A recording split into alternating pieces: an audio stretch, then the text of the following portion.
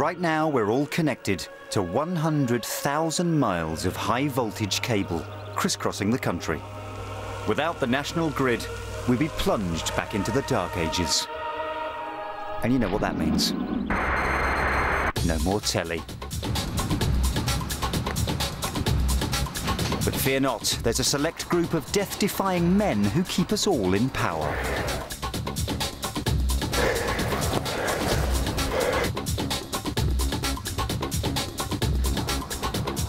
Meet the high-wire linesman with one of the most terrifying jobs in Britain. Whoa! Whoa! Glad of that. One slip and you're dead. There's days when you do get the heebie-jeebies, you know. Me, man. No one works on the wires until they've been to pylon school. These trainees are about to get their first lesson.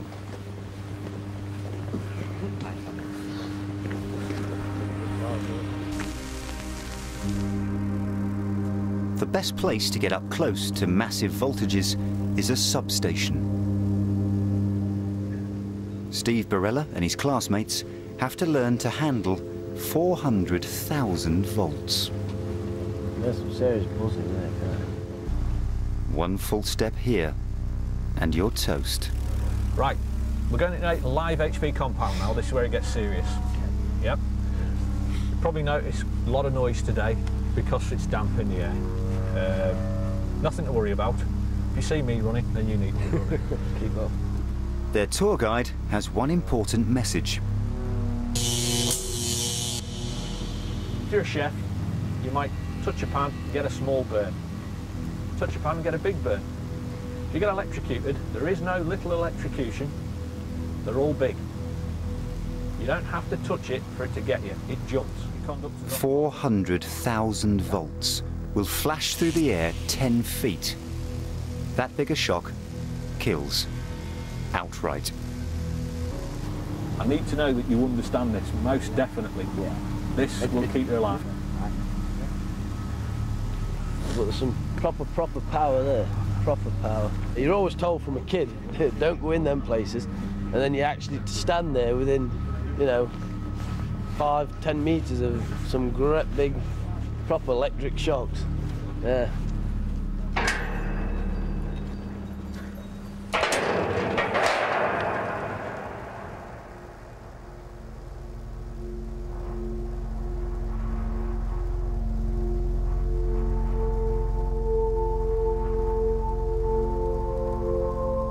The entire national grid needs rewiring, and the very first line to get a makeover crosses between England and North Wales. Right now, one side of this 7-mile stretch is switched off. They've got 6 short weeks before the power's switched back on. You sure?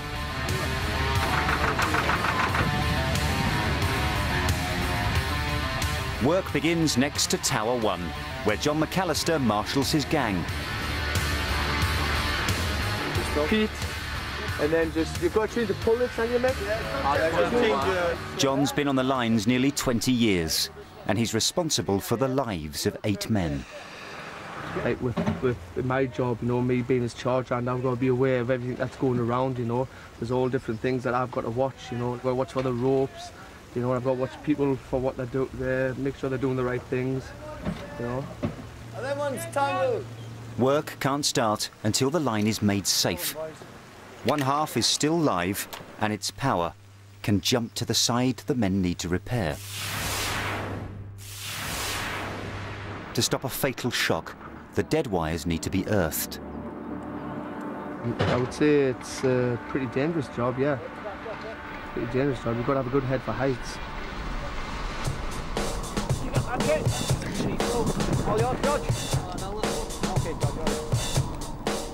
Rewiring Britain is going to take 10 years and will cost £5 billion. To do it, the linesmen need reinforcements. John's will come from amongst the fresh faces now at pylon school. It's break time, and an instructor is making the most of a quiet moment to play a little game. Leaving 5 minutes early, isn't it? Steve and his fellow trainees don't know it yet, but the name of the game is hide and seek. It teaches them and trains them to check them that nobody's touched them. Every time we use them, we inspect them. Now you'll see if it works, because then when the guys come in, if they don't do it, believe you me, they'll be in trouble and they won't be climbing.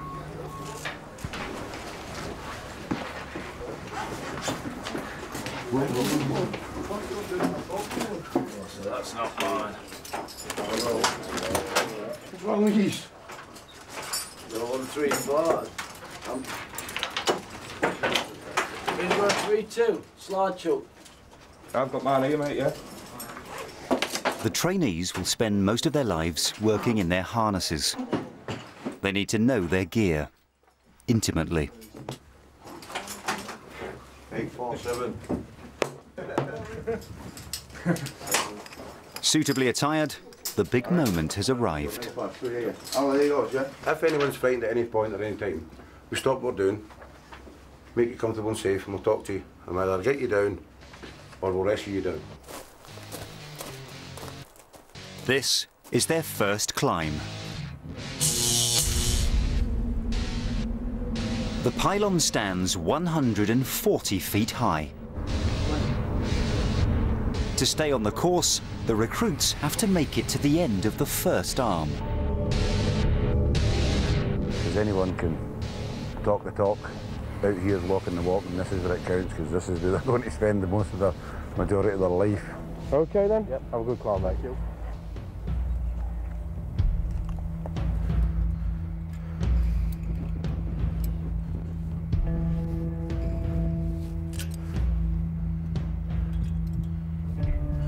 The instructors are watching every move.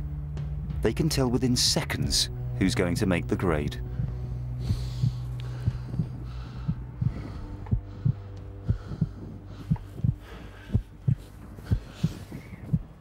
Step inside, turn and face me. That's it. You made it, you're there. I'll just stay there with you. You all right, yeah? Aye. Have a few minutes, get my breath back and get sorted. I thought that lad was going to brick it. Pretty big lad. Big. How did he go? I thought I was going to have to run up the tower at one stage. Yeah. Hey, next guy in. It's make or break for Steve Barella. Yeah, sure, Peter, nice and steady. You see how you get a nice wee rhythm as you're climbing there? He climbed the tower quite well. He's got ease, he was well away from the steel, he was fluent when he went up there, and then when he walked out of the arm, he did it with confidence. It's like he'd do it naturally. Steve has been here before. He used to be a pylon painter. They was doing the line in my village, and you see the difference between what we do and what they do, and I thought, well, I'd much sooner do that. You know, it looks harder, but you don't feel like a monkey, you know what I mean? You feel like you're doing something of some importance. If Steve's good enough, he'll join John's gang, and he won't feel like a monkey anymore. And he'll be on his way to earning £1,000 per week. Not too shabby, but they earn every penny.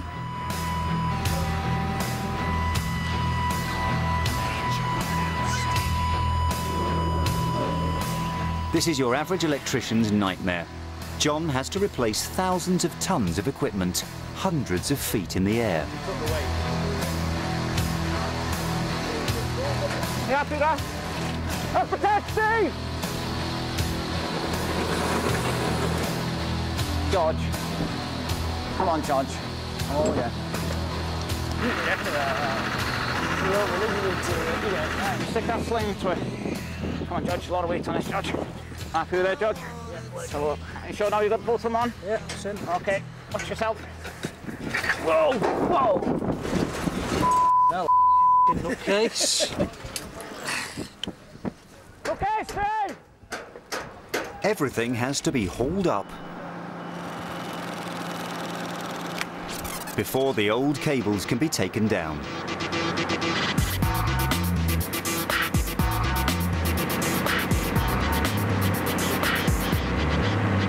You get steel to bend, you know what happens to steel that bends?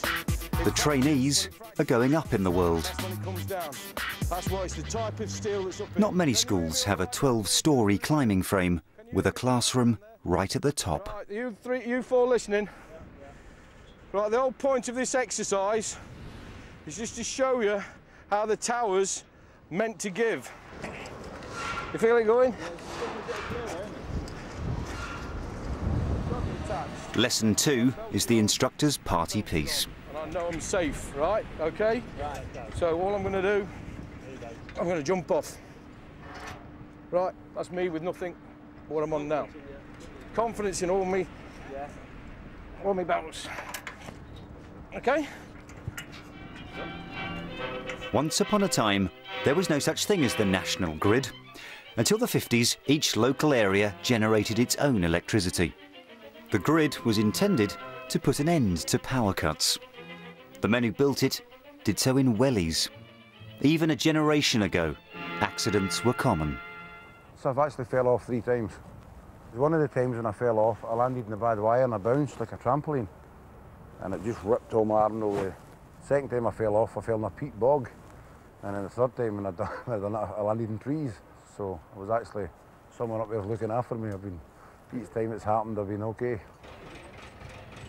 Many people weren't so lucky. I've been to a few funerals.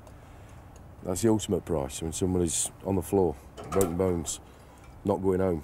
The lads used to have a whip round for the wives because there was no insurances and things like that. Used to find it hard to get insurance for yourself because it was such a dangerous job. Today, the trainees are practicing rope rescue. Anyone left hanging for more than 20 minutes will die from suspension trauma. Don't worry about breaking the neck on the way down. Get in there. It's not just the dummy that gets them in a tangle. Look what I'm doing. Twist it over. Right, wrap it over the top.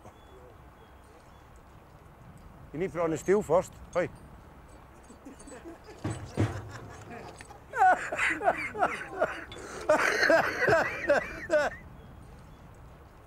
The next lesson is learning how to keep the wires apart. They're only 15 foot off the ground, but the instructors like to make the exercise as realistic as possible. You're under pressure now, boy. High wind blowing, you know.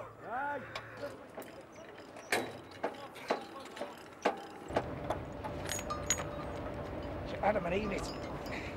Not to dash. Some find it all too easy. But for others, a little initiative is called for.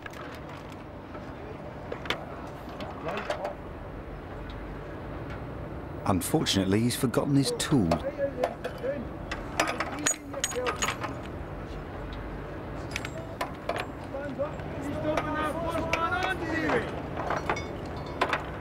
Finally, blushes are saved by revealing the trade secret.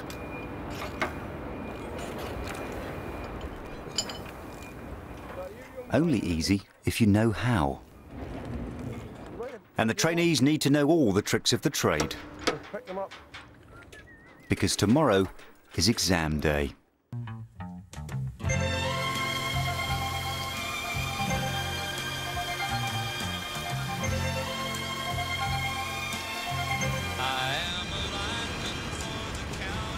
It's 7:30 and John's heading off to work.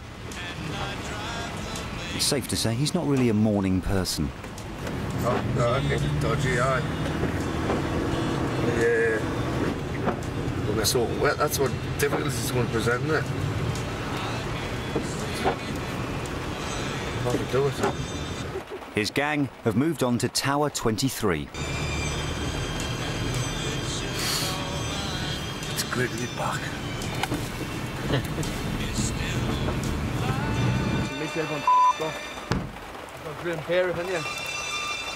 John's worried. Rain makes the steel slippery, and the top of a pylon is no place to lose your footing. Well, it's been very tight, you know. But as you can see, we're working in all conditions at the minute, you know. But we've just got to get on with it.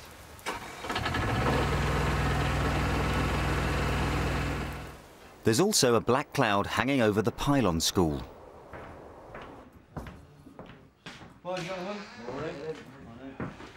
The trainees must pass their exams to carry the card. No card, no job. not academic in the slightest. Never even been one for academic. Sometimes I have to go straight out to work. I'll probably get my P45 in the office. It's a lot to take in an afternoon. Or hopefully I'll get what I need and get my car. Back on the line, the gangs are still contending with the Welsh weather. Steady, mate. John! For the next job, they need a temporary platform. I did have one of these machines when I was working in Plymouth, and we're taking the platform up the outside. I was taking it up in 3rd gear, you know. As I was going up and I'm watching up there, all of a sudden the platform just went whoosh, come flying down and nearly hit the bottom pots. So I'd be over here, whoosh, on with the handbrake, like, you know, and the platform just went doing. But that was a pretty hairy experience then, like. Keep it up from it!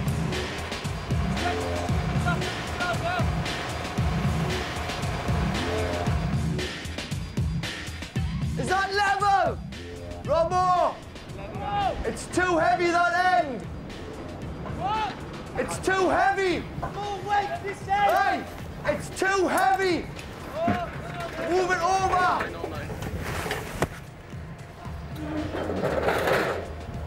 Take it on yours, Kiwi! It's a brilliant job in the summer, but in the winter it's the worst job in the world. Worst job in the world. Freezing cold steel. Freezing up there, 150, 200 foot up.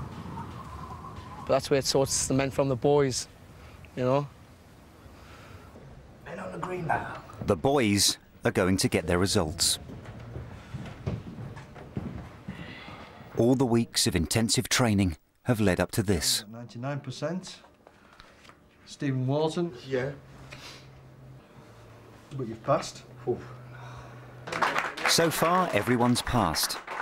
But for Steve, there's a surprise. Are there any more? Yeah. Me. Oh, is that you, Stephen? I hope so. Oh, hang on. Whoa, whoa, whoa, whoa, whoa, whoa, whoa, whoa, whoa, whoa. You may be wondering what this is. This is a thing called a... Podger. Well done. Just checking. Now, the golden one is really a very special award, and it's very coveted. This is the award for the best student on the course. And I'm very, very pleased and delighted to say that Stephen Barella, in the judges' opinion, was the best student on the course. Thank you. Good lad. That's it for Pylon School. Now it's the real thing.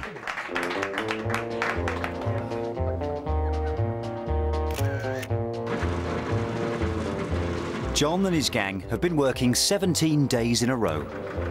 Once they've lowered this half-ton insulator, they get a couple of days at home.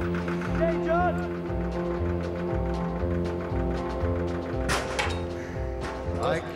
That's it, lads. Spot on. Okay, Steve, beautiful. What a team, what a team. Because you're mine, I walk the line. We're away for 3 weeks, and then we get a long weekend.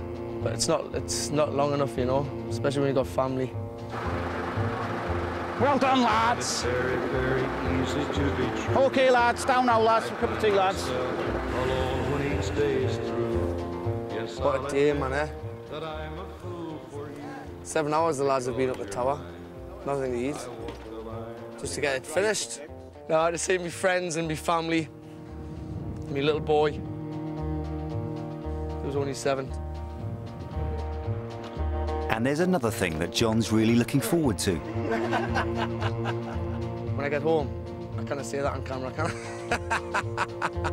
Because you're mine, I walk the line. The man with the golden podger is also going home. Have you had a good week? Yeah, thanks. Right, now you can make me a drink, come here. Yeah, no doubt. Steve and Cheryl were childhood sweethearts. They know the new job will mean long periods apart, but at least his career's on the up. I'm just so proud of him, yeah, because I know he's done well, and I knew he would do, because Stephen's one of these, whatever he does, he'll put 110% in it anyway. So, yeah, I'm really proud of him. Very proud. For the whole class, graduation is a momentous achievement. And a good excuse for a little party.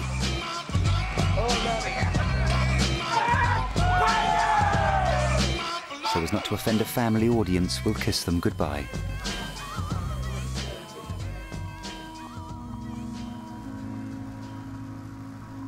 The weekend may be over, but the job's far from done. John's gang face the biggest challenge of all, the 1,500-foot crossing over the River Dee.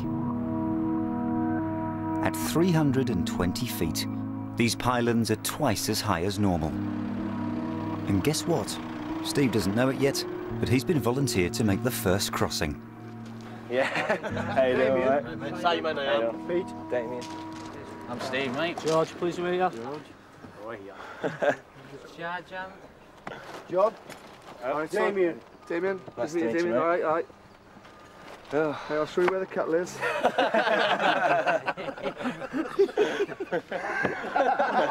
This is the kettle. No problem. Well, that's where you start. That's where you start from, you know. Alan Shearer cleaned Kevin Keegan's boots, you know. He had to start from somewhere.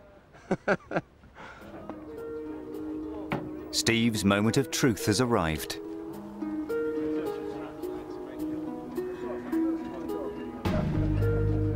We're just about to de-spacer the river crossing, and this will be the first time I've ever done any de-spacering, so bear with me.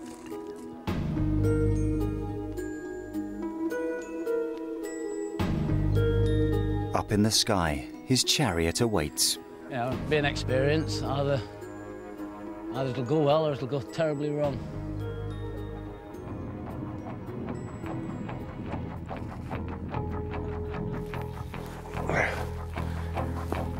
Looking forward to climbing this, I must admit. Like a hole in the head. All eyes are on the new boy, who promptly gets stuck. Thing. You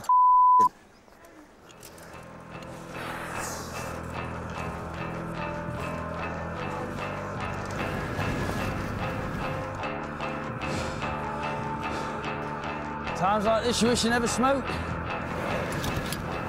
I don't.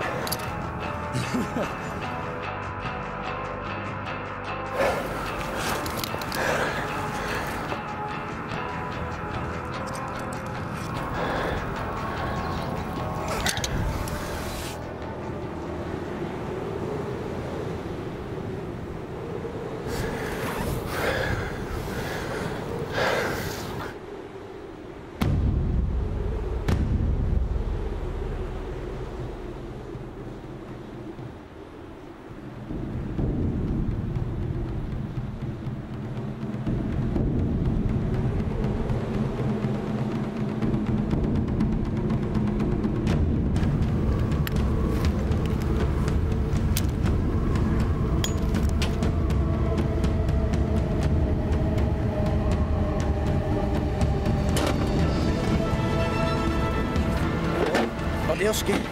I'll lose my fingers here. See you later.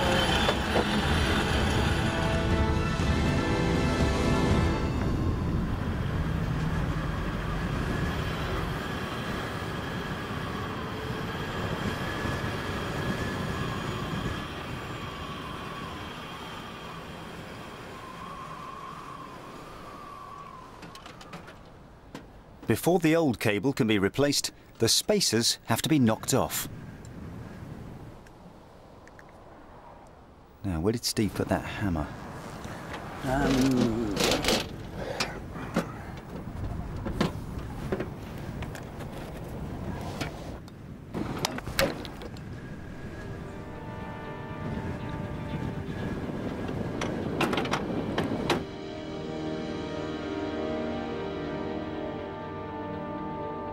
"300 feet below, there's a boat on standby." As a rescue boat, I don't think I don't think I'll be able to rescue anybody if they fell off those trolleys. I don't think they'd survive, to be honest with you. I think it'd just be a matter of picking up the body, but unless they were Olympic standard divers, you know. I suppose the best we could do is mark them on their dive, you know. You know, give them 9.9 or something like that.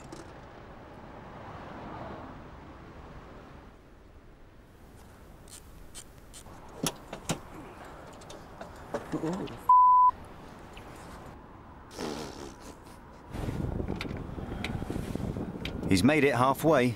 Trouble is, from now on, it's all uphill. Tell you what this job needs? The Oxford rowing team.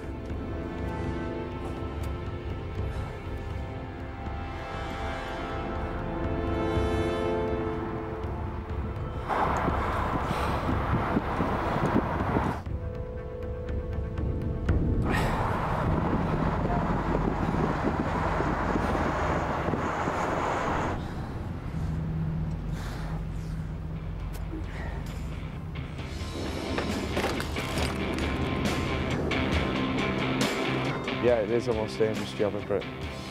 I'd say so anyway, yeah. It's got to be.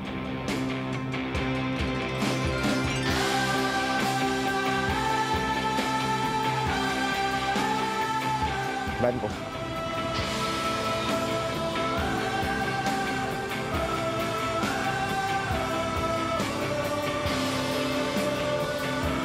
I admire these guys up there. Heroes. Heroes.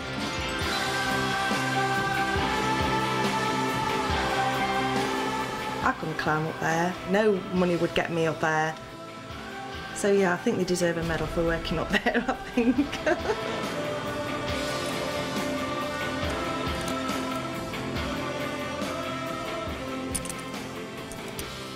Hey, Steve. How Walker.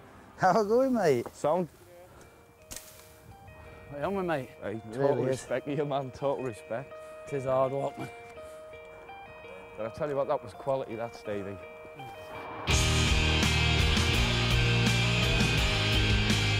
In 6 weeks, John's gang have replaced 7 miles of the line. So that's just another 22,000 pylons to rewire the country. Says, is this the most dangerous job in Britain? You want to talk, so what money you get? 150 foot over a road. 150 foot? Like being back at training school, Joe, innit? 150 foot. On Wednesday, meet the real men who paint the Forth Bridge. Very, very much a man's road. It's a man's road. And paint. And paint. And paint.